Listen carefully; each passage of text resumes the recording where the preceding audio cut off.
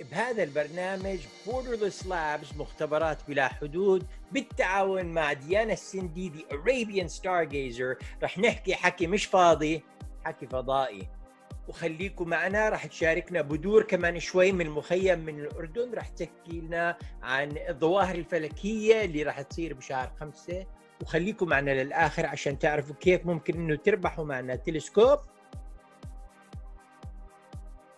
أو إنه تربحوا معنا نموذج صاروخ سبيس اكس. احكي لهم يا جعفر. خليكم معنا لاخر هذا الفيديو حتى تشوفوا كيف تقدروا انكم تربحوا معنا هالهديه البسيطه اللي هي فالكون 9 روكيت، زي هذا اللي شايفينه قدامكم، اللي بامكانه انه يقلع وحتى انه يهبط كمان باستخدام الباراشوتس. يلا ندردش حكي فضائي.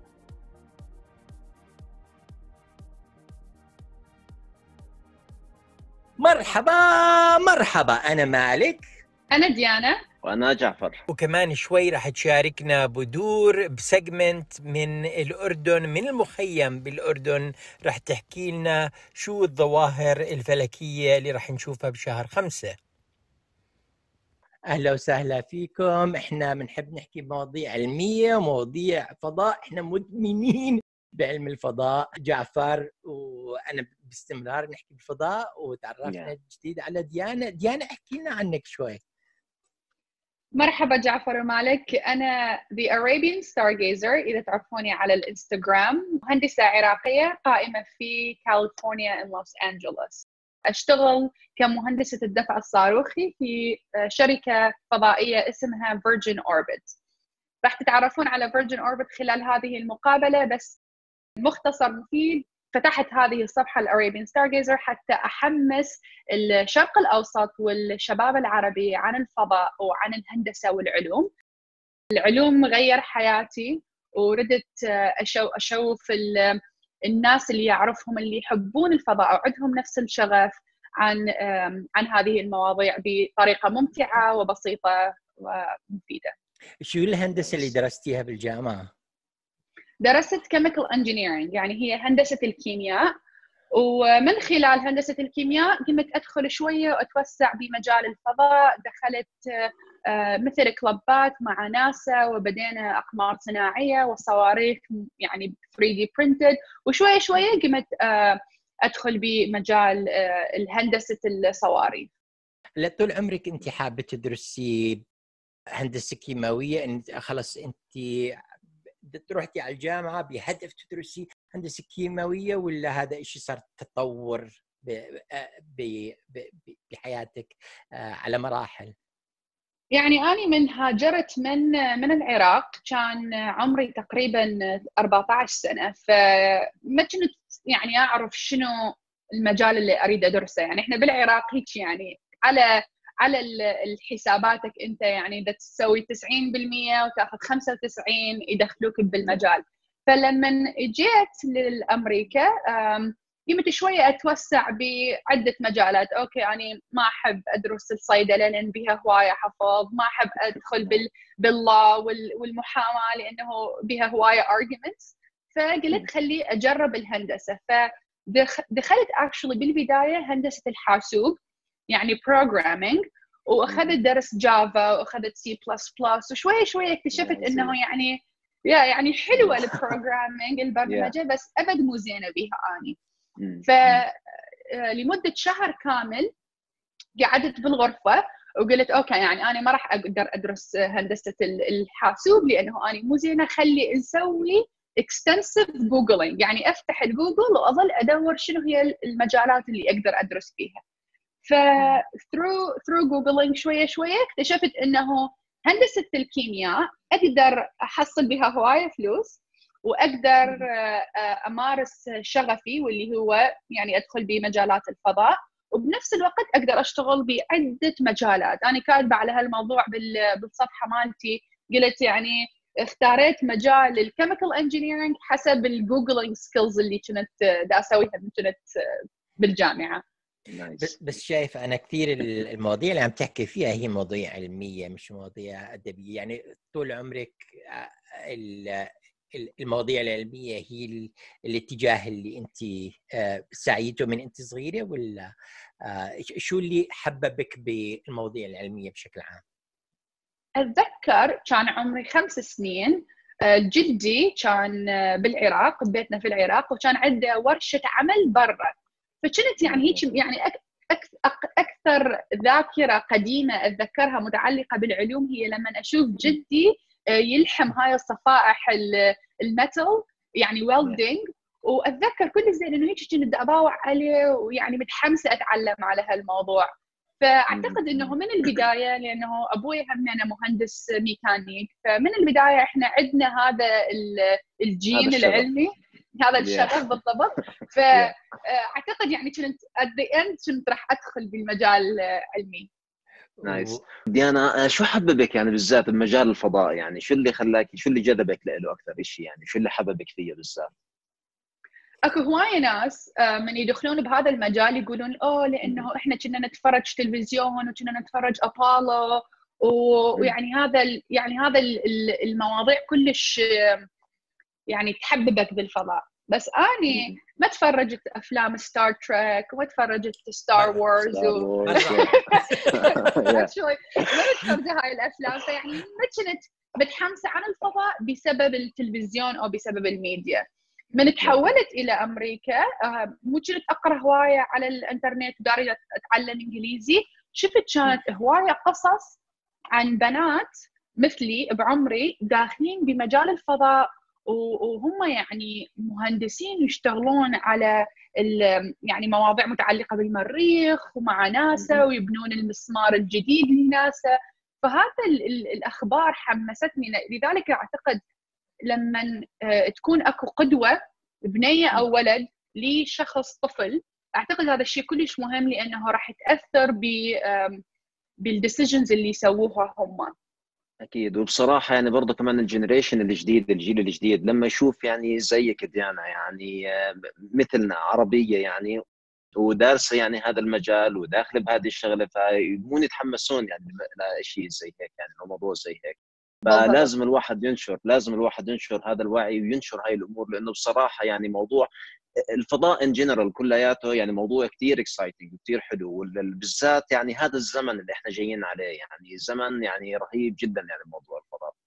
بالضبط. ويعني الاشياء اللي تصير هسه مقارنه بقبل 30 سنه او 40 سنه، ال opportunities are endless. يعني تقدر تدخل بأي مجال وتدخل بموضوع الفضاء. يعني حتى إذا أنت رسام أو مهندس أو عالم أو accountant تشتغل مع الفلوس الفاينانسز، تقدر تدخل بمجال الفضاء. لذلك أحب أنه إحنا ثلاثتنا كل واحد عنده مجال واختصاص يختلف، بس كلنا بدنا نحكي عن الفضاء. فيعني الفضاء يجمع الكل سوية. صحيح. بالضبط. هاي الشغله اللي انا ما كنت الاحظها بالبدايه، من الشغلات اللي انا يعني كنت استحي انه انا كحاوي فضاء انه بروح على هاي المؤتمرات وبدي اشارك بهاي الاشياء، بس مين انا اني اروح فيها. فلاحظت انه لا، الفضاء عباره عن مكان وفي جميع انواع الاندستريز، جميع انواع المجالات إلها شغل في هذا المكان. فزي ما الواحد بيحكي البحر، يعني شو اللي بيحب البحر؟ فيه مواصلات واتصالات وصناعات opportunities are endless زي ما بنسمع باستمرار. و industry in its infancy بنحكي بالانجليزي، يعني بعد الصناعه في بدايتها 100%.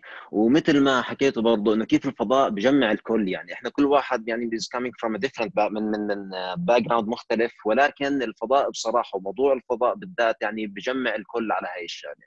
يعني بلا تشبيه يعني، بس تعال اليوم بنطلع مثلا على العالم، يعني العالم اليوم كله مشغول بالكوفيد 19، كله مشغول مثلا بالشغله هاي. بس باك بال 1969 لما هبطوا اول بني ادمين على القمر، هذاك الوقت العالم كله كان متجمع على هاي الشغله، كل العالم كان مستني يشوف هذول يعني كيف بدهم ينزلوا على القمر ويردوا يرجعوا بالسلامه للارض. فيعني مثل هيك موضوع حمس الجميع، وموضوع بصراحه كان بجنن، ولسه جايين على مواضيع ثانيه برضه. ومش بس حمس الجميع انه وصلوا القمر، اللي حمس الجميع انه اللي صار بعد الحكي لما نيل أرمسترونغ حكى انه one small step for man, one giant leap for mankind. حكى للبشريه يعني كلها. يعني كل طفل، كل حدا بالدنيا بالعالم بحس انه احنا وصلنا للقمر. ما حكى انا رحت باسم السيد الرئيس، انا رحت باسم البلد، انا رحت باسم العالم تاعي، انا رحت، لا، حكى انا رحت باسم البشريه. حسس يعني هذا الكلام لحاله يعني بفرجيكي قديش انه الكلمه ممكن تاثر، انه تغير بس تغير التاريخ باكمله. شغلات زي هيك بتلهم ناس زيي، انه اذا عندي القدره انا الهم حد ثاني انه يحب في هذا الموضوع. فان شاء الله نكون نقدر ندعم اي حدا بيحب يدخل هذا المجال. بالضبط. وجعفر، انت حبك على سيره ديانا كانت تحكي بلشت بالميكانيك. انت من هواياتك بداياتك بالميكانيك؟ انا بصراحه يعني طول عمري منه انا صغير وانا فضولي، يعني بحب اعرف كل شيء بشكل عام كيف بيشتغل، بحب اعرف يعني ما خليت من شر بالزمانات وانا صغير، يعني فكيت شغلات لا دخلت يعني كاميراز، اكويبمنتس، اجهزه، شغلات. وبشكل عام بحب كل شيء تك، يعني الكاميراز، الكمبيوترز مثلا، الليتست تكنولوجيز والامور هاي. واجت علي فتره برضه كمان بلشت يعني بمواضيع الهندسه كهندسه ميكانيك، يعني مثلا اجت علي فتره اشتغلت بموضوع تعديل السيارات لليوم عندي سوبارو بريزا، يعني حبيت اني اعرف الانجن من جوا يعني كيف بيشتغل. يعني من هالفضول هذا بصراحه بلشت اطلع على الفضاء من وراء الفضول، لما شفت سبيس اكس بالذات يعني كشركه، يعني هاي هي الشركه اللي خلينا نحكي جذبتني لعالم الفضاء. بلشت من هذاك الوقت اني اشوف واتابع يعني كل شيء بيتعلق بالفضاء، من صواريخ لاستكشاف الفضاء لتاريخ الفضاء بشكل عام. ف يعني هذا هو الشيء اللي جذبني يعني لهي الشغله، يعني هو الفضول يعني بشكل عام. انت حياتك كلها عشت بالاردن؟ نعم بالاردن كلها يعني بالأردن. انت حياتك كلها عشت بالاردن، والاردن بالضبط. يعني ما عندها وكاله فضائيه مثل هوايه دول بالشرق الاوسط، وبنفس الوقت انت تعرف شنو هو الفضاء وتعرف شنو هي الصواريخ وداخل بهذا الموضوع. شلون يعني شلون بديت كطفل او كادولت، شلون بديت تدخل بهذا المجال اذا ما موجوده هاي الفرص بالوطن العربي؟ انا بصراحه يعني بالنسبه لي اهم شيء الانسبريشن يعني للاطفال، الالهام للاطفال، يعني هذا مبدئيا يعني هو الشيء اللي بيعزز عند الطفل مثلا موضوع الفضول، وانه يحب انه يتعلم ويشوف. واليوم لما في بين ايديه مثلا شغل انسترومنتس، ادوات زي الانترنت يعني بحد ذاته، يعني هذه لحالها يعني احسن اداه. فاهم شيء الالهام للاطفال، اهم شيء يعني الشغلات اللي بتخلي الواحد ينجذب لشغله معينه. يعني طول ما احنا احنا صغار لما نشوف مثلا فيديوز او بوسترز مثلا لرواد الفضاء او السبيس بشكل عام او هالسبيس شيبس هذه كلها، هذا بصراحه مصدر الهام. فلما نيجي احنا اليوم مثلا ونفرجي الوطن العربي والشباب العربي كلياته مثلا هالليتست اتشيفمنتس بالفضاء، يعني اليوم لما نيجي نطلع على شركه زي سبيس اكس يعني والصاروخ الجديد اللي عمالهم يعملوه، يعني شيء مايند باجلينج يعني شيء مش طبيعي. فلما الاطفال يشوفوا مثل هيك صاروخ مثلا، والله يعني في عم بيعملوا صاروخ جديد اسمه الستار شيب، و بس بيكفي انك تطلع عليه، وفي تست له جاي باي ذا واي هالكم من يوم، يعني احتمال راح تشوفوه عم بنط 150 متر ويرجع.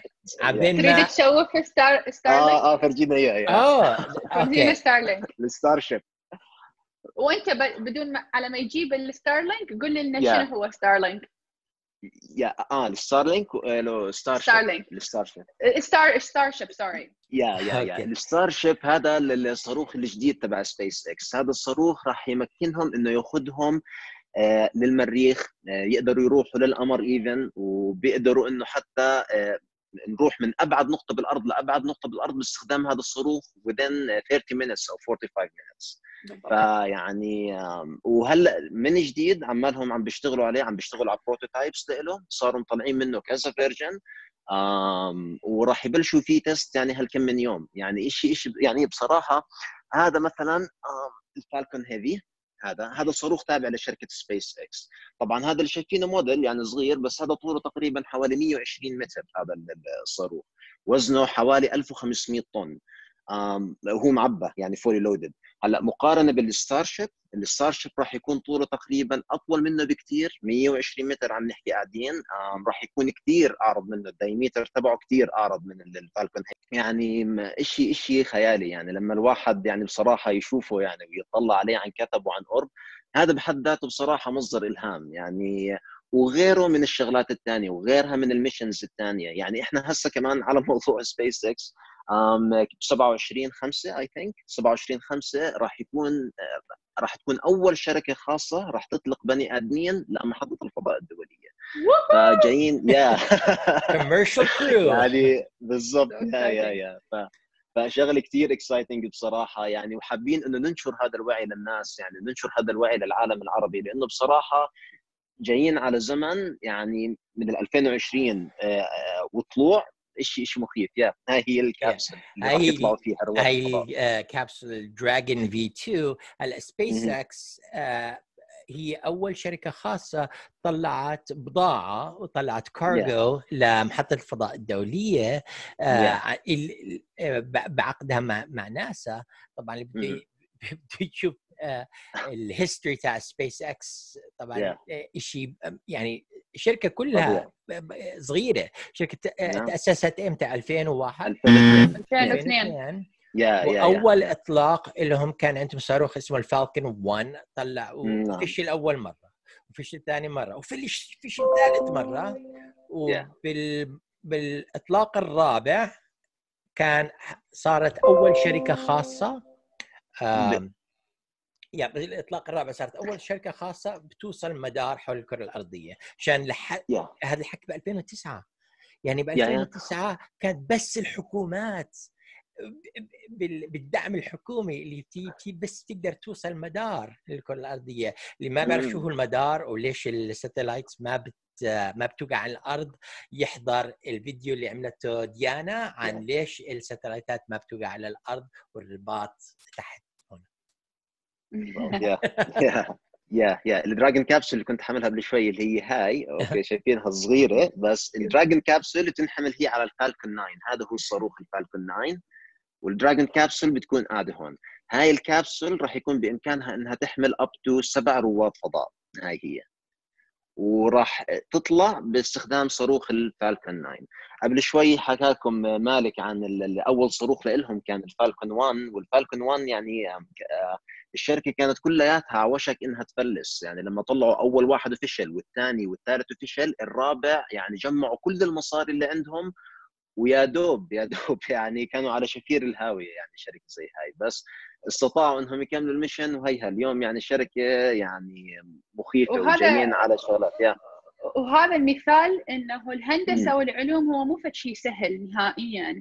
وكل هاي المواضيع الستم اللي نشوفها في الشركات الفضائيه او الغير الفضائيه تثبت انه اذا فشلت اول مره او ثاني مره او حتى ثالث مره ما معناته انه احنا نتوقف عن الانتاج هذه التكنولوجيا. هاي التكنولوجيا صحيح. يعني مثل ما نشوف فشي جدا مهم تخلينا نتعلم هوايه اشياء على الكره الارضيه. فهوايه ناس ما يعرفون احنا لما نروح للفضاء مو بس حتى نكتشف الفضاء، هو يساعدنا حتى نكتشف بيتنا هو اللي هي كوكبنا الكره الارضيه. بالضبط يعني اليوم احنا باستخدام الفضاء اصلا يعني لما يكون في عندنا ساتلايتس بامكانها انها تعملنا بريدكشن للويذر مثلا عشان نقدر انه نعرف اكثر واكثر عن الارض تبعتنا، نقدر نحضر حالنا بكره لقدام. بالاضافه مثلا في عندنا الساتلايتات بامكانها انها تكتشف وين الرطوبه مثلا، خلينا نحكي بتربه معينه حتى نساعد المزارعين برضه كمان انهم يقدروا وحتى بالبحر ايضا لما يشوفون مستوى الاسماك. يا بس هاي الشغلات انت عم تحكوا شو الاقمار الصناعيه وشو بتقدر انه لما بس تتفرج على الارض شو اللي عم تعمل الان. لكن انت ديانا عم تعملي فيديوز عن ايش الفضاء او العلوم الفضاء انجزت للبشريه. بنفس الوقت عم بعمل فيديوهات مش 100% بنفس الموضوع، سموهم هذول سبين اوف تكنولوجيز. الشغلات اللي احنا بنشوفها الناس ما عندها وعي انه كل شيء ماسكينه بايديهم او من الطب لل material sciences حتى انت فيديو عن material sciences بيسموها بالإنجليزي spin-off technologies، التكنولوجيا اللي أنشئت بسبب أن أعذروني العربي شوي عم برجع لي شوي بس لا هي التكنولوجي اللي اجت مثلا بطريقه اندايركت، بطريقه غير مباشره، مثلا لاجل شغلات اضطروا انهم يعملوها مثلا بالفضاء مثلا. فيعني اليوم عندنا كثير تكنولوجيز اليوم موجوده بين، يعني الماوس هذا الموجود يعني عندنا، هذا اصله اجى من عند ناسا، يعني لاجل شغلات وامور معينه عندهم على الجرافيكال يوزر انترفيس، الواجهات، اضطروا انهم يعملوا شيء اسمه الماوس، يعني اجانا من ناسا اجى من وراها الاي دي، حتى كمان الضواو، يعني هاي الشغلات عمرها احنا وي تيك ات فور جرانتد برضه كمان اجت من ناسا. بس بعيد عن ناسا مثلا، يعني كثير احنا اليوم في شغلات وي تيك ات فور جرانتد، يعني عم ناخذها قاعدين وخلص انه هذا هو الشيء النورمال. بس تعال اطلع على شغلات زي ستلايتات الجي بي اس مثلا، قديش عم بتفيدنا اليوم قاعده. كثير في امور وفي شغلات عم بتفيد. مثلا الناتشرال ديزاسترز، تتذكرون قبل كم شهر صار حرائق باستراليا؟ هاي الحرائق الاقمار الصناعيه الموجوده بالفضاء تقدر تسوي بريدكشن قد نسبه الحرائق اللي ممكن تصير، تقدر تشوفها من الفضاء قبل ما تشوفها على الكره الارضيه. فتخيل كم شخص يقدر يعيش بدل ما يموت، كم شخص يقدر البيت ما يحترق بهذه الحرائق بسبب تكنولوجيا الفضاء. فهي يعني it's not indirect impact، هو direct impact، انه الفضاء يساعدنا حتى حياتنا تكون احسن واسهل ايضا. واسهل، مزبوط. السنه الماضيه كانت عندكم الحرائق، عندكم في كاليفورنيا؟ احنا حرائق عندنا كل سنه، وليها ما عندنا هاي التكنولوجيا حتى نوقف الحرائق، لانه لما الحريق يصير يم شجره او يم جبل يعني تستمر بسرعه هوايه. ف يعني اعتقد الفضاء راح يساعدنا انه نسوي يحمي الناس ويعمل بريدكشنز. بالضبط يعني. ولسه في كثير شغلات ثانيه برضه كمان الواحد يعني بيجهلها، بس يعني بصراحه كثير امور، يعني كثير في شغلات عن جد يعني الفضاء فادنا فيها على كثير. سبيل يعني المثال انت حكيت عن الكوفيد 19 وكلياتنا هلا قاعدين في كورنتين وفي منع تجول، قاعدين ببيوتنا، بس بتشوفوا على التلفزيون الناس صارت تاخذ حرارتها ايش عن طريق الانفراد. احنا ايام ما انا كنت صغير كان الثرمومتر تحت اللسان ينحط او بالاذن او شغلات، بس هلا كله صار من غير اي تلامس عم بيصير. اللي بيسموه الانفراد ليزر ثرمومتر اللي عم تشوفوها هاي developed by NASA by the مش بس space industry by NASA. ففي مجال الطب ومجال الصحه صناعه المواد، ايفن درجه الحراره الثرمومتر، الليزك اللي بصحح العيون. حدا منكم عمل ليزك؟ انا اختي عملت ليزك. وهذا الليزك له حوالي 20 سنه، 99 اول مره بتذكر لما اعلنوا عنه، على الاقل يعني صار شائع انه هلا صارت شيء يوميا عم بتصير، وما عم بسمع بمشاكل فيها. فواحدة من الشغلات اللي بالطب اجت من ناسا artificial limbs، الاطراف الاصطناعيه. انا كنت صغير، وانا مش كبير كثير، بس انا لما كنت صغير ما كان في اي شيء. بتذكر بالثمانينات اعلنوا بالاخبار انه حدا مقطوعه ايده، ركبوا له بس انه بيقدر يفتح ويسكر، وهاي كانت قمه التكنولوجيا ايامها. هلا صار مش بس عن طريق انه عضله تعملها، هلا صار عن طريق الدماغ الدماغ بيقدر انه يتحكم باعضائه ويقدر انه يتحكم بشغلات. مزبوط يعني. وهاي كلها تكنولوجيا الفضاء اللي عملت الانفستمنت، اللي عملت الاستثمار بهذه الشغله. مقارنة البادجت اللي نحطها بالفضاء، يعني الفلوس اللي كل دولة تحطها بالفضاء مقارنة بغير بادجت، هي يعني fraction، يعني بجوز 1%. هي صح الفضاء هو costly، يعني هواية billions of dollars لازم نحطها حتى نصنع الصواريخ والأقمار الصناعية، لكن مقارنة بالأشياء اللي ندفع عليها فلوس كلش قليله. ولا شيء. ما اريد احد يجي يقول لي على سبيل المثال انسوا الجيش والحروب والهاي ومئات المليارات اللي بتنحط عليه سنويا. هاي البنوك، هاي بدنا نطلع البنوك من الديون اللي فيها، وبدنا عم تسمعوا على الاخبار انه ريليف باكج ب 400 مليار، ب 700 مليار، ب 600 مليار، او انه الجيش عملوا هاي الطيارة الحربية ب 200 مليار بالمبالغ هاي، أو السعودية استثمرت ب 200 مليار بأسلحة. ناسا اللي هي كل الإنجازات اللي عم نحكي فيها، تعرفوا قديش دخلها أو ميزانيتها ميزانيتها السنوية 200 مليار 500 مليار؟ لا، ناسا بعظمتها 29 مليار ولسه وبلس. لا ما بكلف بصراحه، يعني هالشيء الواو يعني. لسه احنا جايين اليوم على من وراء موضوع الريوزابيلتي للصواريخ. لسه راح يخف الاكسس تو سبيس اكثر واكثر، انه الواحد يقدر يوصل للفضاء. ما راح يكون كل هالقد شيء مكلف ترى والله. من هون ل4 سنين 5 سنين راح يعني بالزمانات كان يكلف حتى نقدر نحط 1 كيلو جرام ان اوربت بمدار حوالين الارض، كان يكلف تقريبا $15,000 $17,000 بيست اون او شو المركبه اللي بنستخدمها لنرفع للمدار. بس اليوم بالصواريخ تبعت سبيس اكس قدروا ينزلوا هذا المبلغ من $14,000-15,000 ل $3,000، ولسه هذا المبلغ ما فيه الا عم بنزل بالزياده مع التطور الجديد اللي عم بيصير والمركبات الجديده اللي عم بيصير عندهم. راح يرخص بالزياده الاكسس تو سبيس، يعني راح يصير وبنكتشف احنا هسه يعني مواد اللي نستخدمها بحياتنا اليوميه نقدر نستخدمها ببناء هذول السبيس شيبس او الصواريخ. فكل ما تكتشف هذه الاشياء كل ما الكوست ينزل. مثلا صاروخ بيجاسس اللي كانت نورثروب تبنيه كانوا يطلعون تقريبا 55 مليون دولار. فيرجن اوربت، شركه فيرجن اوربت الصاروخ مالتها يطلع 10 ملايين. فيعني الفيرجن اوربت لانه اجدد، صاروخ اجدد مثلا، الاسعار خفت لانه عرفنا اكتشفنا شلون نستخدم مواد ارخص، شلون نقدر نستخدم reusability for example، نقدر نستخدم نفس البارتس اكثر واكثر، مو بس مره يعني يروح للفضاء وها هي. على سيرة فيرجن اوربت والبيجاسس، انا على فكره بيجاسس هي من اجمل من ماي فيفورت روكيت بالتسعينات.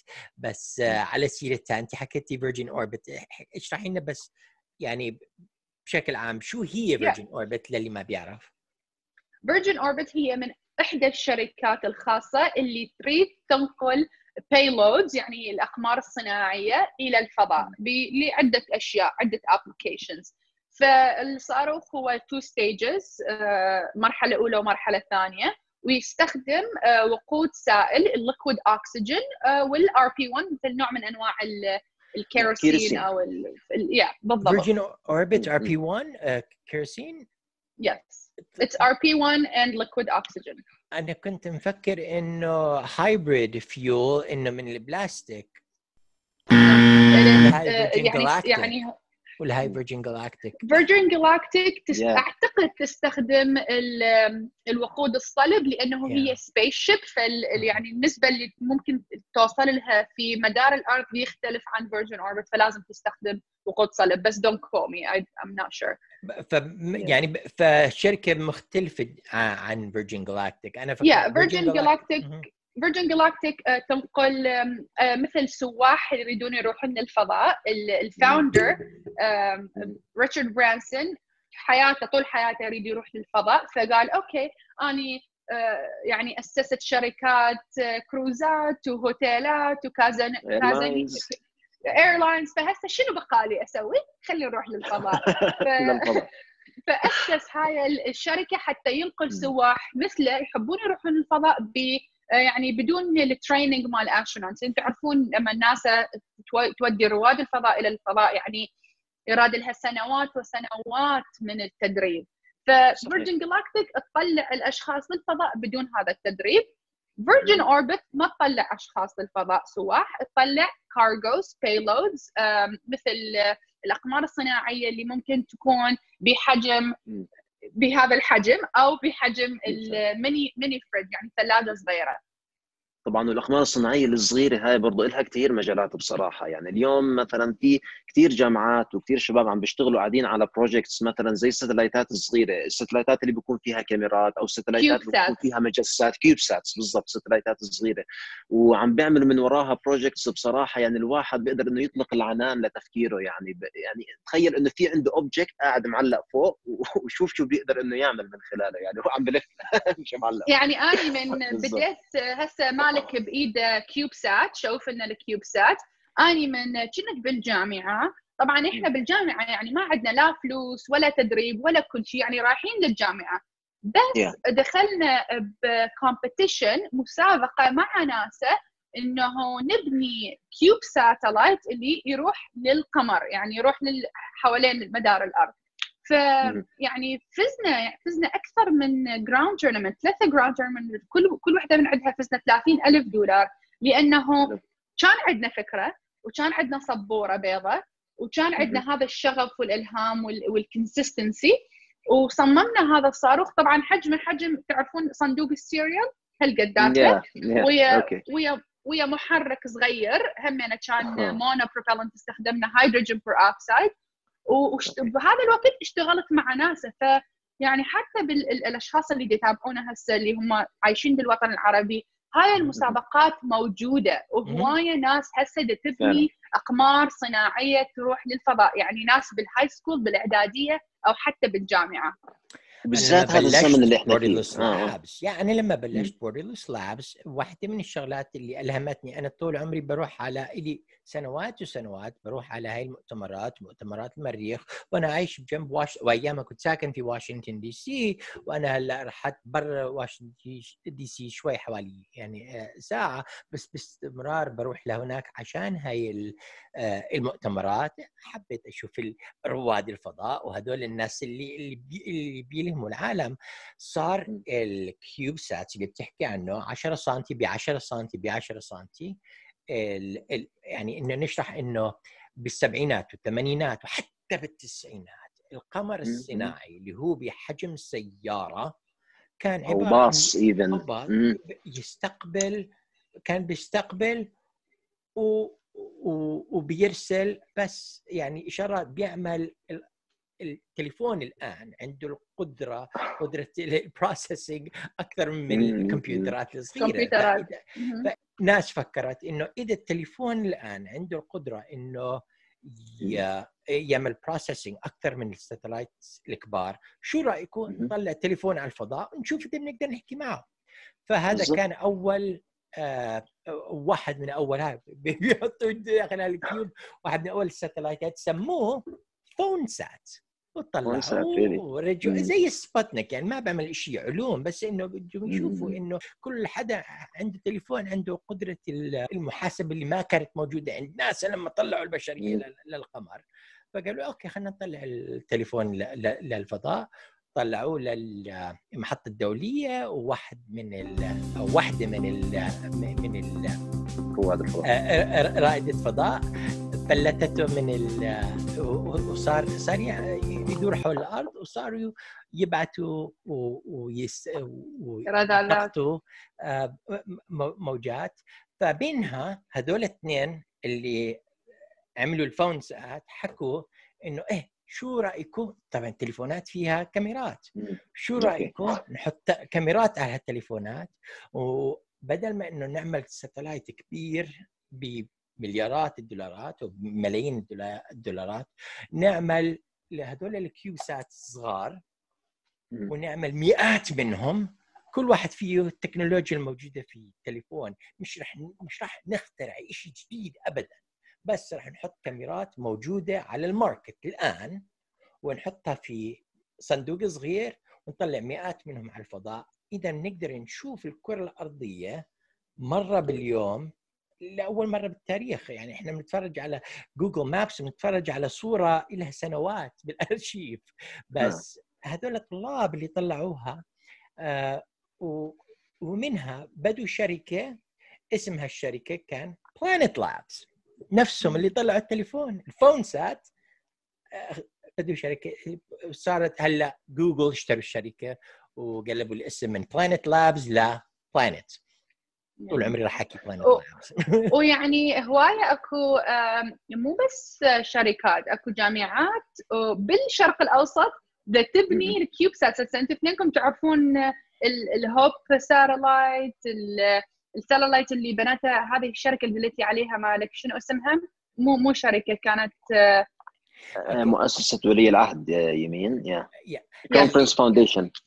هو لما انا بديت المختبرات بلا حدود بوردرلس لابس، ألهمت من هذول جماعة البلانت لابس، وصرت انا بدي ابني لنفسي الكيوبسات تاعي، وصرت انا ابحث، وانا حكيت مع اثنين من علماء ناسا، انه حكيت لهم انا بدي ابني شغله البشريه لسه ما بدي علوم جديده راح تخدم البشريه، لكن اللي انا بدي اعمل مش راح ابني نفسي انا راح اروح على الدول مختلفه في العالم، وراح احكي مخيم لاجئين هنا، مدرسه فقيره في هنا، انه انتوا اعملوا الرادار سيستم، انتوا اعملوا الانتنا سيستم، انتوا اعملوا التليمتري، انتوا بس اعملوا هيك، انه نلهم آلاف من الطلاب والطالبات انهم هم يقدروا، انه هذا الحكي لساته 2015 كانت الكيوبسات شيء جديد، فهم طبعا هذا احسن نوع من الاوتريتش. على فكره الامريكان بكيفوا على هاي الشغلات، انه يحاولوا يخدموا عن طريق العلم زي هيك. ف رحت ب 2016 رحت على الاردن، وانا اعمل ريكروتمنت لمين حاب يبني قمر صناعي، ولقيت واحد من اذكى الناس اللي عمري لقيتهم، اسمه منتصر، وراح تشوفوا منتصر، راح تذكروا الاسم منتصر عشان راح تشوفوا على قناه بوردرلس لابس. لسه الاردن ما كان عنده حتى النيه انها تبني اول قمر صناعي، وخلال سنه مؤسسه ولي العهد بالاردن حكوا بدنا نبني قمر صناعي، اول قمر صناعي بالاردن هو بس 1 يونت كيوبسات، وراح نطلعه على الفضاء. ممتاز. منتصر كان له الفخر انه هو يكون واحد من الطلاب اللي كان بهاي المبادره، يعني اول اكسبيرينس انه دريم كم ترو. وهلا يعني تصميم الاقمار الصناعيه اي ثينك من اكثر الاشياء اللي سهله والمتاحه لاي شخص باي مكان. مزبوط وبالذات يعني اليوم يعني بزمننا هذا، يعني لما تفضل مالك وحكى عن كيف انه التكنولوجي بايام زمان قبل 20 سنه 30 سنه كانت يعني شيء حكر على ناس معينه، اليوم بيقدر الواحد يجيب اوردوينو بورد مثلا حقه $5 مثلا $20، الكاميرا موديولز يعني مش هالشيء الواو يعني $15 $20. عندنا اكسس على كثير شغلات، في كثير شغلات اوبن سورس على الانترنت موجوده بامكانه انه الواحد يستغلها، بامكانه انه الواحد يستغل شغلات زي ال 3 دي برينترز اللي اليوم صارت موجوده برضه كمان، ويقدر انه يستغل ويعمل مثلا كونسبت مثلا او يعمل شيء معين. فبصراحه الزمن اللي احنا فيه زمن كثير رهيب، وبسمح للطلاب يعني بشكل عام انهم يكون عندهم مصدر الهام عن شيء معين ويقدروا انهم يعملوا هذا الشيء. فانت حكيتي ديانا انه انت بنيتي هذا للناسا، اي مركز بناسا هذا كان؟ وايت سايدز. فهو المسابقه كانت انه تريد تشجع الاشخاص اللي هم يدرسون بوست جراجويتس يعني PhD وماسترز، والاندر جراجويتس يعني يروحون للجامعه، والشركات الخاصه ايضا.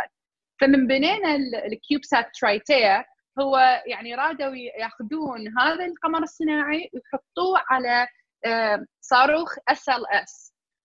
فالSLS احنا نعرف فيها ما وصل للفضاء، ما خلصه، بس اذا الاقمار الصناعيه اللي فازت هذه المسابقه راح تروح على صاروخ SLS.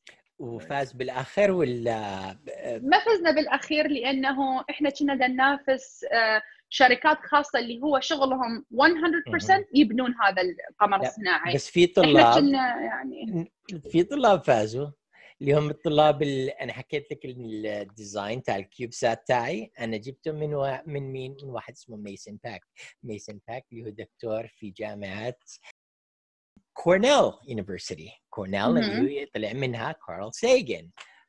Peace be upon him. ميسن باك هو الديزاين تاعه، انا اخترت الديزاين تاعه عشان انه الكيوب ساتس بيقطفوا رواد الفضاء بيقطفوها وما في اي نوع من التحكم عليها. التحكم، بتدور على الكلمه العربيه، ما بتقدر تتحكم، بس بتضل. الطريقه الوحيده اللي بتقدر تمنع الكيوب سات من التمبلينج اللي هي انه تحط عليها مغناطيس. فلما تحط على مغناطيس على الكيوبسات ساعتها بتعتمد على المجال المغناطيسي للكرة الأرضية، إن الشمال بيضلوا على الشمال والجنوب بيضلوا على الجنوب. فإيش طريقة بسيطة جدا نتخلي الكيوبسات إنه ما يعمل تمبلينج. طبعا في شغلات فيها هاي مشاكل. طبعا المغناطيس ممكن انه ياثر على الالكترونيات اذا طلعوا عده كيوبسات مع بعض، اذا القطب الشمالي والقطب الجنوبي تو كيوبسات راح واكو يلزقوا هاي بعض. ديزاينات يعني موجوده على الانترنت، هاي الديزاينات اوبن سورس، يعني اللي يريد يتعلم يقدر يتعلم. طبعا يعني انه تحتاج نسبه معينه من الفلوس حتى تشتري هاي الاغراض، بس تقدر تسوي الكيوبسات كلش صغير او كلش كبير حسب انت الرغبه يعني. صارت انه علماء ناسا اللي انا كنت اعرفهم من السبعينات والثمانينات والتسعينات بيمضوا الكارير كله، المجال الكارير كله الكامل تاعهم هم بس بيحاولوا يعملوا انه هي البروبوزل تاعي، ومشان يا ناسا بس وافقوا عليه. هلا صار انه من كثر ما هي نقدر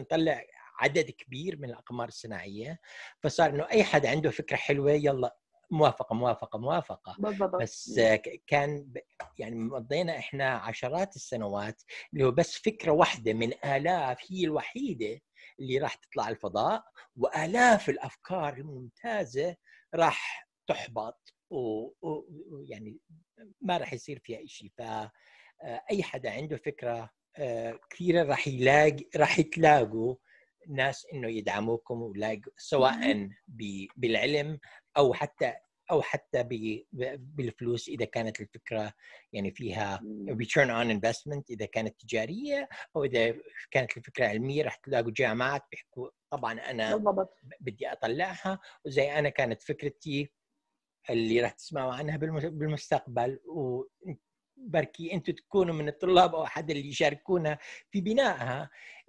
فكره لسه البشريه ما شافت هذا النوع من التكنولوجي، لكن الكل عم بيحكي فيها انه احنا بحاجه لها، وراح تطلع بارخص ما يمكن وباسهل ما يمكن، لانه مجال الفضاء شوي شوي عم بيصير ارخص وارخص، والتكنولوجيا شوي شوي عم بتصير اسهل واسهل اكسس لها، الوصول اليها.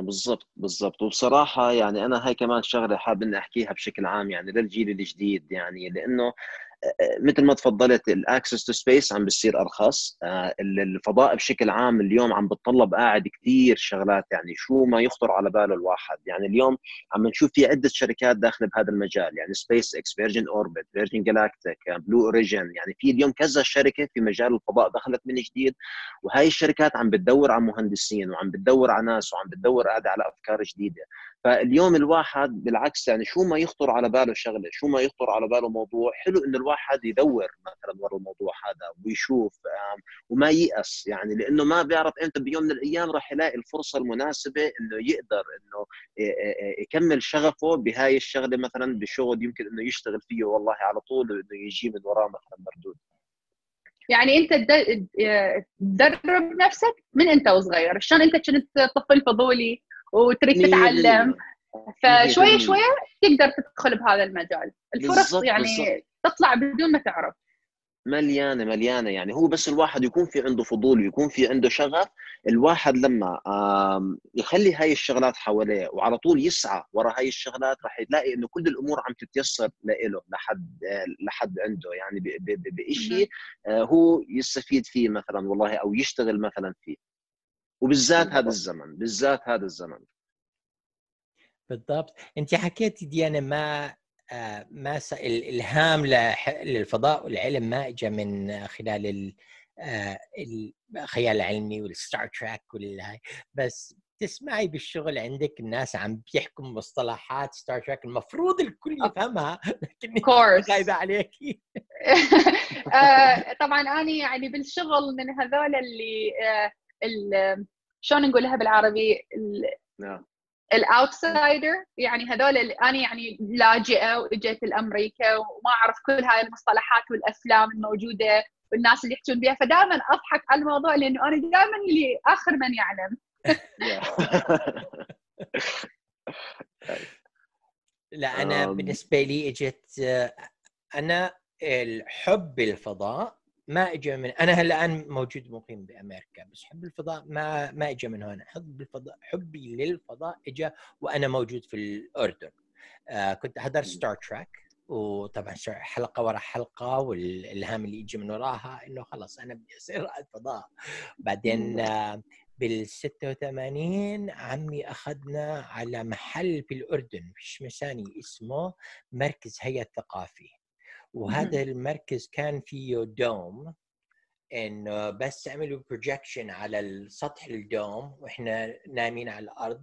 هذا الحكي 86 يعني كنت ولد صغير، وشفنا شفنا النجوم وعم بيحكوا عن الدب الاكبر الدب الاصغر وهاي الكواكب وهاي، يعني كان إشي خيال بالنسبه لي. فالشغله الواحد بيشوفها على التلفزيون او شغله الواحد بيختبرها بنفسه، يعني هاي ما بتنتسى. وكبرت وانا مش ناسي هذا الاكسبيرينس.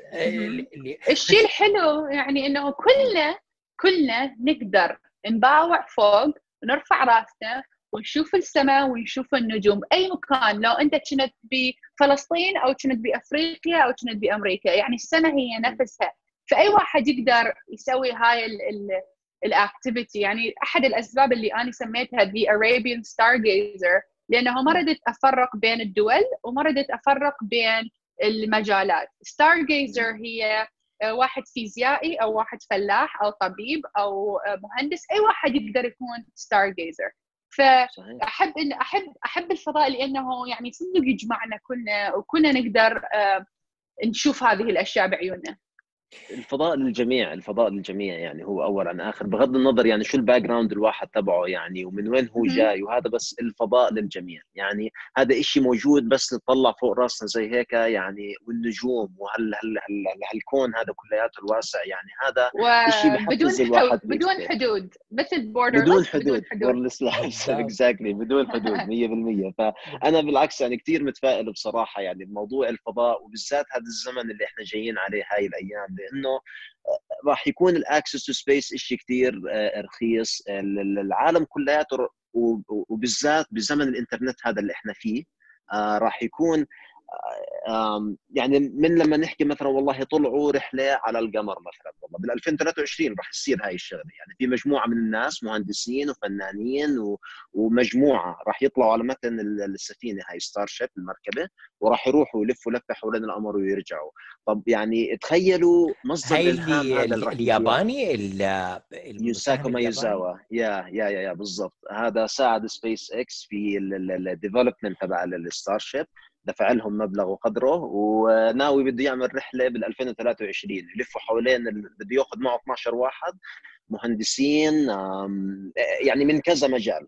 هاي اللي اسمها دير مون بروجكت بالضبط. وتخيل تخيل الالهام، كون اليوم احنا بزمن الانترنت يعني هذا الاشي راح يكون موجود عند الكل والجميع راح يشوفه، يمكن يكون حتى في لايف ستريم كمان حتى عليه يعني الكل انه يتطلع ويشوفه. تخيل المنظر لما يقربوا على القمر ويجوا ويشوفوا منظر هالكرة الأرضية يعني بهالبويد يعني، وإحنا كلاتنا عايشين على هالمركبة هاي مع بعض يعني. تذكرت مزبوط، حكى أنا بدي I want to go to the moon and take artists، بدي يأخذ فنانين أتذكر هاي. أوكي that's a good one. يا وذكرني أنا بعد 20 سنة تذكرت شغلة لما جمعت أبولو 8 اللي هي your favorite جعفر الميشن أبولو 8 اللي هي ألهمت البشرية تعمل شغلات زي Earth Day وما كانت موجودة لحتى البشرية شافت الكرة الأرضية لأول مرة هيك بالسماء في أبولو 8 وما كان مخطط لها هاي بالميشن تبعت أبولو 8. رواد الفضاء هدول كانوا أول مرة رواد فضاء بيطلعوا عن مدار الكرة الأرضية. يعني بالعادة إحنا قدرنا إنه نطلع بني آدمين للمدار حوالين الكرة الأرضية، بس هدول كانوا أول ناس بيبعدوا عن الكرة الأرضية باتجاههم للقمر. وهم رايحين باتجاههم للقمر لما لفوا ورجعوا من عند القمر وطلعوا على الكرة الأرضية كانوا أول مرة بيشوفوها يعني بحجمها الكامل. لما تكون تعرف لما تكون إحنا فوق الأرض ب 400 كيلومتر ما راح تشوفها على الكامل، بس لما تكون بعيد عنها 200,000 كيلومتر ولا 240,000 كيلومتر راح تشوفها كاملة. فرواد الفضاء نفسهم انبهروا لما شافوا هالمنظر. كيف إحنا لما نيجي نشوف مثلا السن رايز هم شافوا الايرث رايز، شافوا الارض يعني وهي عم تشرق حاجه عليهم بالضبط. من اشهر الصور في تاريخ البشريه. لازم نحط هاي الصوره ايرث رايز. او اكيد طبعا ف يعني arguably اشهر صورة في تاريخ البشرية، مش بس لأنها الصورة اللي كل البشر شافها، لكن لأنها الصور اللي ألهمت البشرية أنها تعمل شغلات الطبيعة والإيرث داي ما كانت شغلات موجودة لحتى الناس صارت تفكر بهاي الشغلات بعد ما شافت هاي الصورة. وبعدين صارت انسبريشن لشغلات أكبر وأكبر من هذا بيل بلو دوت لكارل ساغن، وإنه كلنا عايشين بس على هالنقطة بالسماء من مئات المليارات من النجوم أو من الكواكب. يعني أنا من الجيل اللي خلصت توجيهي ودخلت الجامعة ولحد الآن طبعا ستار تريك huge ستار تريك فان، إنه بالستار تريك بيروحوا من مجموعة شمسية لمجموعة شمسية، من كوكب بهاي النجمة إلى كوكب النجمة أخرى. طبعا أنا صرت لساتني كبير ولسات البشرية ما اكتشفت كوكب حول نجم ثاني. أول كوكب اكتشف يعني مفروض 91، بس رسميا بال 93 حكوا إنه أثبتنا إنه في كوكب موجود. وهلا قديش صاروا 3000 مش بس إنه we sense them، إنه أثبتنا وجود. يعني وين ما نتفرج أي نجم نتفرج عليها لا عم نلاقي الكواكب حواليها. لكن أيامها أنا بتذكر إنه تحكي إنه في كوكب حوالين نجوم أو شموس أخرى، هي كانت controversial. هي كانت شغلة إنه الناس تحكي شو إحنا ما في غير عندنا غير الشمس فيها كواكب، أنت بتحكي في شموس ثانية أو نجوم أخرى فيها كواكب. خلينا بالأمر الواقع هذا لحتى يثبت. يعني it was controversial. يعني زي بال 1900 و 1905 كانت شغلة الذرة it was controversial. وهلا شوفوا وين وصلنا. فالساينس الاكتشافات وخاصة بالفضاء وبسبب الفضاء عم بتزداد exponentially بشكل بالضبط بطريقة يعني مش طبيعية. حتى صورة الثقب الأسود أخذنا له صورة جديد هذا كمان لحقنا عليه بالضبط. وهي تقريبا قبل سنة بالضبط تقريبا قبل سنة بالضبط. هلا قبل يعني شهر احنا عم نعمل هذا الويب كاست باخر شهر 4 وراح نطلعوا تشوفوا انتم بداية شهر 5. ففي كثير شغلات صارت بشهر 4. مثلا عندنا بشهر 4 دائما انا لابس هاي البلوزة بلوزة يوري جاجاريان، وهي في عندي الستيكر هون اول رائد فضاء ستيكر تاع شعار يوري's نايت. يوري's نايت اللي هي يوري. احكي لهم يا بدور، احكي لهم مين هو يوري جاجاريان. مرحبا مالك ديانا وجعفر. اليوم بدي احكي لكم مين هو يوري جاجارين. يوري جاجارين هو اول رائد فضاء دار حول الكرة الارضية ب 12/4 لعام 1961، وهو رائد فضاء روسي، لكن بهذيك الايام كان اسمها الاتحاد السوفيتي. بالضبط، شكرا بدور. واحنا كلنا البشرية كلها بتحتفل بمرة بالسنة تجتمع كلها بتحتفل، لأنه إحنا كبشرية، إحنا ككوكب قدرنا إنه نخترق ونغزو الفضاء. بداية غزو الفضاء بصعود يوري غاغارين على الفضاء وعودته إلى الكرة الأرضية عايش. كل سنة أنا بروح على نفس المكان اللي هو معرض الفضاء الأمريكي في واشنطن دي سي، وبحتفل فيه. وين ما كان في العالم في مناطق بيروح في احتفالات بهاي الشغلات. ديانا، عمرك رحتي على احتفال يوريز نايت؟ رحت في لوس أنجلوس وكولورادو سبرينغز. اللي كان بلوس أنجلوس كان بكاليفورنيا ساينس سنتر، السنتر العلوم في كاليفورنيا. فطبعا شلون يعني الناس مخابيل يلبسون مثل هالوين، يتنكرون ويحطون جلتر على وجههم ويلبسون يعني قناع مال يعني يحطون الشفقة مال رواد الفضاء. فيجيبون أشخاص اللي قدموا شيء مفيد وإيجابي للمجتمع الفضائي، مثلا نيل ديغراس تايسون، ذا ساينس جاي، رواد فضاء. فيعني هيك تخيل انت تتمشى بالحفله واكو رواد فضاء رايحين للفضاء ودا يحكون على يعني الاكسبيرينس مالتهم. فكانت شيء كلش حلو. وكل سنه نسوي نفس الشيء يعني باكثر الدول الموجوده في العالم. هسه نقدر شوفت لكم الصوره اللي موجوده. هاي الحفلات كل سنه في كل دوله، وممكن نقدر نفتح هاي الحفلات في يعني في الدول العربية. يعني كل دولة يكون عندها هاي الحفلة مع بقية العالم. والله يعني هو لما يصير في كلابز يعني بالدول العربية مثلا لأمور الفضاء بشكل عام، يعني كل الناس الشغوفة مثلا بأمور الفضاء، فلما يصير مثل هيك شغلات مثلا زي اليوريز نايت اللي بيصير كل سنة، مش غلط مثلا لو هاي الكلابات صارت تعمل مثلا وتشارك بشغلات زي هيك حتى تنشر الوعي أكثر وأكثر بالزيادة. يعني بصراحة يعني كل هم الواحد إنه بس كيف بده يوصل هاي الشغلات اللي إحنا يعني شايفينها اكسايتنج، يعني والأشياء يعني الحلوة اللي جايين عليها بالطريق، يعني جايين على شغلات إذا بدنا نقعد نحكي فيها من هون لبكره وبعده ما راح نخلص. بس يعني ويحتاج لازم شخص واحد، يعني ما تحتاج يعني ايجنسي كامله، وكاله كامله تفتح لك شيء متعلق في الفضاء. يحتاج شخص واحد او شخصين يجمع هذول الاشخاص، مجموعه من الاشخاص الشغوفين يحبون نفس الشيء ويبدون يسوون هذه الاشياء، يتعلمون من اشخاص قبلهم. احنا هسه عايشين بزمن هوايه ناس مسوين هذه الاشياء، فنقدر نستخدمهم كمثال للاشياء اللي احنا نبدي بيها.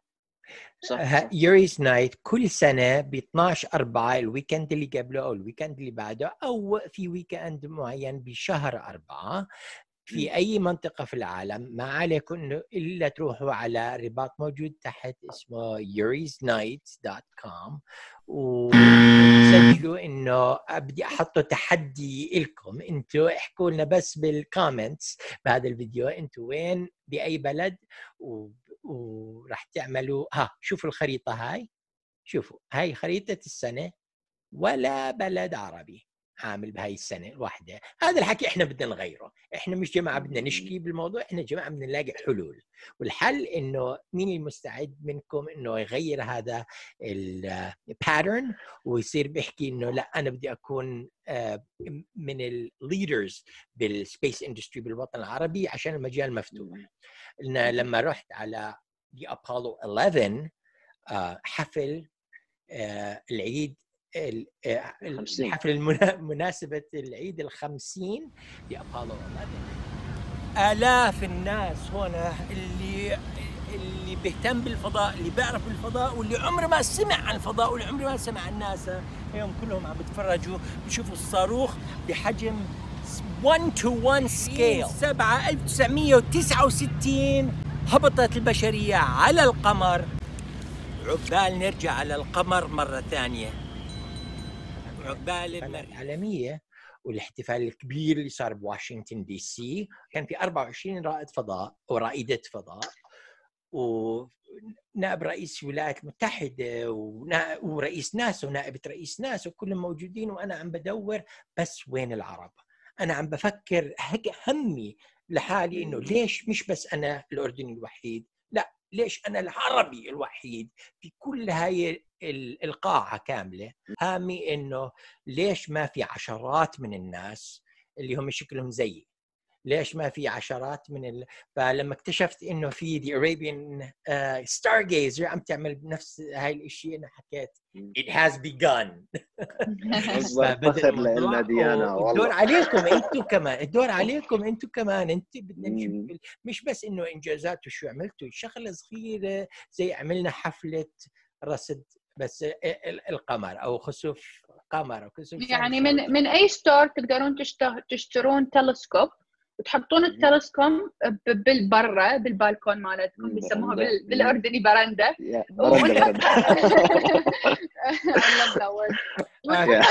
تشوفون الفضاء يعني فشي جدا بسيط. نبدي هيجي نقدر انه مثلا نشوف صور للمتابعين والمشاهدين اللي عندهم تلسكوب، اطفالهم او قرايبهم او جيرانهم، ويشوفون شنو هي الاشياء اللي تسووها اللي متعلقه في الفضاء وشلون نقدر ننمي هذه المواهب. تنسيش ما في كثير ناس ما بتقدر تشتري تلسكوبس غاليه، بس فشو رايك انه نهدي لحدا من مشاهدينا لحدا من مشاهدينا واحد من التلسكوبس الكبار هذولا اللي عندي؟ اعتقد هاي فكره جدا مفيده ومهمه فعلا. أنا عندي حوالي 12 تلسكوب، كل فيديو بعمله راح أهدي واحد من التلسكوبس بداية بهذا الفيديو. شلون يقدرون يشاركون؟ ما عليكم غير إنه بس تكونوا عاملين سبسكرايب لهذا الشانل، وتكونوا تتابعوا ديانا على الانستغرام، وبس تكتبوا كومنت واحد، سواء كومنت انه وين انا حاب اعمل حفل ليوريز نايت، او انه كومنت انه شكرا انتم الهمتوني، انه بس انه نعرف انه الاسم موجود عشان الاسم من كومنت من السبسكريبشن من او حتى اي سؤال برضه كمان بتعلق يعني بالامور اللي حكيناها حابين يعرفوا عنها بالزياده بحلقات ثانيه اللي قدام نقدر نحكي عنها كمان. كومنت. الكومنت الوحيد اللي مش راح اسمع له اللي هي الارض مسطحه وانتم جماعه بعرف وما نزلناش على القمر. هاي ما جاوبهم هذول الكومنتات. لا احطهم على جنب. ويلا بما اني اوكي في ديانا عندها فيديوهات جديده راح تطلع وراح يكون عندكم اسئله، فاذا انتم حابين تشوفونا كمان مرة، إذا عندكم أسئلة بهاي الشغلات ممكن المرة الجاية إنه نجاوب على هاي الأسئلة بجمعة زي هيك، جمعة حلوة، وبركي إنه نجيب ضيوف اللي معارفنا أنا وديانا وجعفر من ناسا، من اللجنات الفضائية العربية، حتى معارفنا العرب اللي بيشتغلوا في بلو أوريجين، معرفنا العرب اللي بيشتغلوا في فيرجن اوربت زي ديانا، معرفنا العرب اللي بيشتغلوا في ناسا، معرفنا العرب اللي بيشتغلوا في فايرفلاي، في شركات الصغيره عم تطلع من وين ما كان هاي الشغلات. فانا انا حاب اسمعهم وانا حاب اتعلم منهم كمان. فيس تلسكوب للي بده. وجعفر شايف الموديل اللي وراك، وهي الموديل انا عندي نفسها سبيس اكس. فشو رايكم كمان هديه ثانيه نعطيها اللي هي سبيس اكس روكت موديل، فالكون 9 روكت موديل. يلا وهذا برضك هذا راح يكون لحد من عشوائي. مالك انا راح اقدم لهاي المسابقه حتى اني خلاص 100%. وبالفيديو اللي أنا راح أعمله عن التلسكوبس، في فيديو أنا عامله عن الذكرى 30 لإطلاق أبو التلسكوبات وأفخمها وأعظمها اللي هو ذا هابل تلسكوب. طبعا أي حد عم بيحضر هالفيديو بيعرف شو هو الهابل سبيس تلسكوب، بس الناس تنسى إنه له 30 سنة طالع على الفضاء. يعني احنا بنحكي اللي ما عنده طولة بال وما عنده تحمل انه يفشل ويفشل ويفشل ويفشل لحتى ينجح بعد عشرات من المحاولات، بجوز الاندستري هاي مش إلكم اللي بس بعرفش انا حدا ممكن ينجح من اول مرة. يعني انا لما كنت طفل ما مشيت من اول مرة، انا متأكد انه كلياتكم وقفتوا وقعتوا انه ما حدا بعد يعني بعد 3-4 محاولات من الفشل انه قال خلاص هذا الولد عمره ما راح يمشي. لا الطفل بيضل يحاول يمشي لحتى يمشي. ليش احنا يعني we give up ونستسلم بعد ما نفشل مرة أو مرتين. أنا عندي رؤية للمستقبل هيك جدا إيجابية لكل الناس اللي يتابعونا واللي ما يتابعونا. إذا أنت متحمس بهذا المجال وتحب هذا المجال، أكو شيء تقدر تسويه حتى تتقدم للأمام. وأعتقد إحنا ثلاثتنا يعني نعتقد عندنا هذا الأمل الموجود 100%. يعني والمستقبل بصراحة يعني خاصة بهذا الزمن اللي احنا فيه، يعني مستقبل كتير مبهر، وأي واحد عنده شغف بهاي الشغلة بإمكانه إنه يتابعه، بإمكانه إنه يعني يمشي ورا الشغلة هذه ويحقق يعني كل أحلامه وكل طموحاته بصراحة. واحكوا لنا بالكومنتس انتم شو الشغلات اللي حابين تسمعوا فيها. يعني ديانا عم تعمل شغلات كونتنت على الانستغرام تاعها، اللي ما بيتابعها الانستغرام منكم هلا فورا نشوف كل شيء فورا هلا وقفوا الفيديو روحوا على الانستغرام تاعها واعملوا فولو بس عشان تشوفوا الكونتنت اللي بيطلع، الانسبيريشن اللي بتطلع من 100%. وبرضه انتم اعملوا محطة لكم لنفسكم. واذا حدا حاب منكم يعمل كونتنت بالبلاتفورم تاعنا reach out to us. انتم شايفين الفيديوهات اللي عم تعملها بدور، احنا we're recruiting، بدنا ناس زيكم وزي بدور يضلوا يعمل محتوى زي هيك. محتوى مش بس بالفضاء، شغلات علمية بالكيمياء، بالفيزياء، بالرياضيات، بالهندسة، بال3D printing، بالسلو موشن فيديو فوتوغرافي. في كثير من الشغلات اللي ممكن تلهم الجيل اللي بعده، احنا مستعدين ندعمكم فيها. فاحكوا لنا شو البروبوزل تاعه، احكوا لنا شو انتم حابين تسمعوا عنه، واذا انت اصلا بدكم تشوفوا خلقتنا مره ثانيه ولا لا اول شيء ولا يعني هاي عاملينها مش عاملينها هاي الحلقه الاولى، عاملينها هاي التجربه الاولى، وانتم احكوا لنا حابين ان نعمل شيء زي هيك يعني سلسلة باستمرار كل حين وآخر، أو إنه يلا يعطيكم العافية. وقبل ما نترككم خلينا نسمع من بدور مقطع ارفع راسك. ليش نرفع راسنا وليش نتفرج للسماء، وإذا تفرجنا شو ممكن نشوف بشهر 5؟ احكي لنا يا بدور. وهلا بدي أحكي لكم شو هي الشغلات يلي راح نشوفها بسما الليل لهذا الشهر.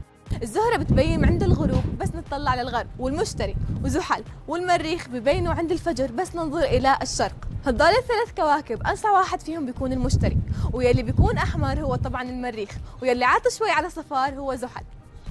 وشوي على مدى الشهر بتشوفوهم يتحركوا بالسماء، ولحد آخر الشهر ممكن السهران لنص الليل يقدر يشوفهم. وكمان الأحداث الفلكية رح يكون عندنا ب4-5 زخات شهب بمعدل 30 شهاب بالساعة، وراح يكون عندنا ب12/5 المشتري وقمر وزحل جانب بعضهم البعض، وراح يكون عندنا ب27/5 مذنب اسوان مرئي بالعين المجردة. زخات الشهب يلي راح تصير يلي ساكنين جنوب خط الاستواء راح يقدروا يشوفوها بشكل افضل، لانها راح تكون جايه من الجنوب، اما يلي زي حالتنا لازم يطلع شوي لجهه الجنوب مشان يشوفها بشكل افضل. لكن راح يكون صعب انكم تشوفوا كثير اشياء لانه القمر راح يكون مكتمل تقريبا، بس لا تخافوا، خلال السنه راح احكي لكم عن زخات بتيجي بدون اثر لضوء القمر، وتفضلوا تابعونا. مراحل القمر خلال الشهر، وخصوصا انه احنا هلا بشهر رمضان وكثير منكم بيهتم انه يعرف شو هن، وهن المحاق والهلال المتزايد، بعدين بصير عندنا تربيع اول، بعدين احدب متزايد، بعدين بيجي عندنا البدر، وهو مش اي بدر، هو السوبر مون، لانه احنا بنكون صرنا بنص شهر رمضان. وبعدين برجعوا بالعكس، ببلش من الأحدب المتناقص، بعدين تربيع ثاني، بعدين هلال متناقص، بعدين ببلش الشهر الجديد بمحاق جديد. وإذا حابين تعرفوا أكثر وبالتفصيل كيف بحدث مراحل القمر بتقدروا تشوفوا الحلقة كاملة على قناتنا بوردلس لابس. واحلى شيء بكل هاي الاشياء اللي حكيتها انه بتقدروا تشوفوها بدون استخدام التلسكوب وبس بعيونكم المجرده. واذا حابين تعرفوا كمان شو هي الشغلات اللي بنقدر نشوفها بس بعيننا المجرده، بتقدروا تشوفوا الحلقه كامله على قناتنا بوردلس لاب اللي بتحكي عن الرؤيه بالعين المجرده. شكرا لمتابعتكم وبنشوفكم مرة ثانية. باي everyone. باي باي. مرحبا. This This is the Washington Monument with the projection of the mighty Saturn V rocket, the one that took humanity. Dude, I'm trying to make it. Brother.